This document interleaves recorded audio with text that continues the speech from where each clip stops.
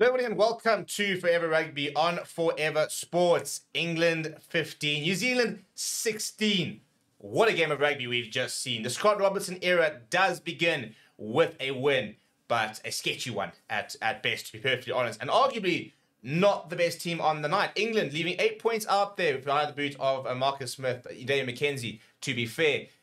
Left, I think, 4 points and was timed out, so missed 7 points. So if they'd all been perfect off the boot, it would actually have been a draw, which would have been quite interesting. But I do feel England probably the better side on the night, but New Zealand getting the win and catching up when they needed to, especially that last sort of penalty, Dalton Papali'i. But a very interesting game and an interesting week ahead, I think, of analysing this game, seeing what was good from both sides and seeing where they might move and progress to next weekend. Before we look at the game, please do smash a like on the video. Please do subscribe to the channel as well.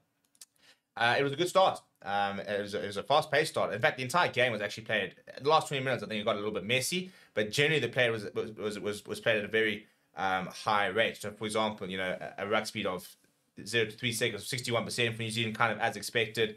England a bit slower. But it was an interesting game with regards to the way the sort of momentum sort of shifted throughout the game.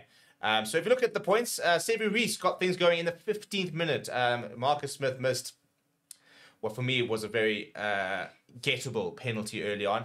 But what a try it was from New Zealand, who found a couple of gaps, a couple of long passes, a couple of skip passes, some offloads, a very characteristic New Zealand ball in hand type of rugby, and that was very impressive. And then just creating all the space before the cross kick came in from David McKenzie to Stevie P. So yeah, it was proper New Zealand try. And you sit there going, oh, is this now the way they're going to play under Scott Robertson? That attacking, exciting brand of rugby. However, England responded well. Mario Tojo went over in the 20th minute to equal the scores, with Marcus Smith adding the extra 2 after David McKenzie missed the first conversion. But Ardie Savea went over, once again, going to the right wing, skip past, plenty of space out wide. They looked to go wide quite quickly, did New Zealand. They definitely identified. And I think that's obviously, also the Felix Jones effect. England coming with a bit of a rush defence, which I think was actually very good tonight.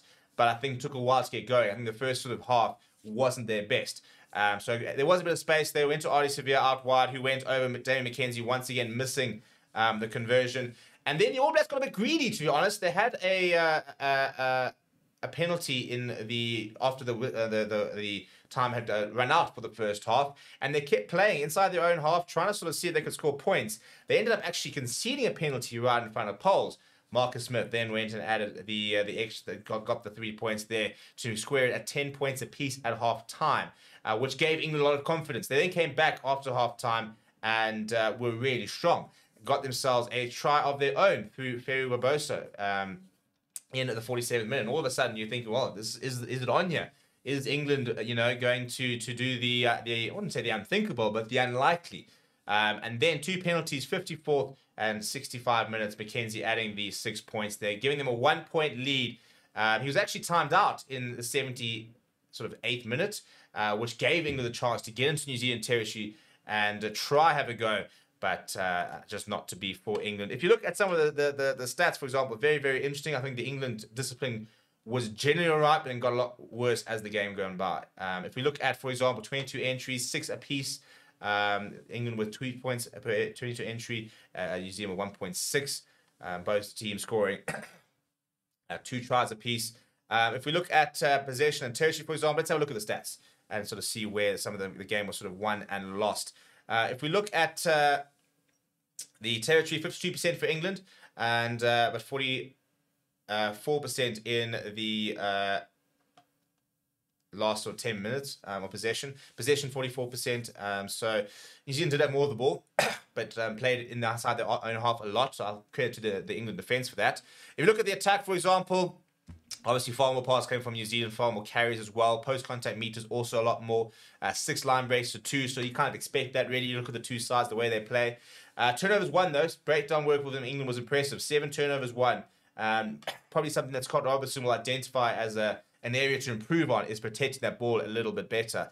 If you look at the defence, I was very impressed with the English defence. 189 tackles made, 34 missed, 85%. But again, it's now, especially with Felix Jones and these rash defenses, it's more about stopping the momentum. And as I said, I think in the first 10 to 20 minutes, that defense was a little bit leaky, but after that, it got much, much better. And New Zealand really struggled, actually, to find those line breaks and to find that momentum. If we look at some of the top players, Ben Earl carried the most with 14 carries. Line breaks were pretty easy, not too many there. But defensively, Jamie George, 19 tackles. Good shift from him. Ollie Lawrence with 18. Finn Baxter on debut with 15. On the attack, if we look at meters carried, for example, George Forbank with 85. Emmanuel Ferro-Aboso with 50. Stephen Perifito with a nice little step just before that try was really, really good. But I think that if we're going to be perfectly honest, I think on a different day, Owen Farrell plays that game, for example, and kicks the way he does, England probably win. So it's harsh on Marcus Smith, who had a try assist for his efforts. But I do think that his goal kicking let him down today. And that's the difference when it comes to Test match rugby. If your goal kicking isn't on point, you're going to struggle. And 8 points left out there in a 1-point game, that's the small margin that we talk about. Let me know what you thought about the game down in the comments below. Smash a like on the video. Subscribe to the channel as well. Thank you very much for watching. My name is Steve, and I'll chat to you soon.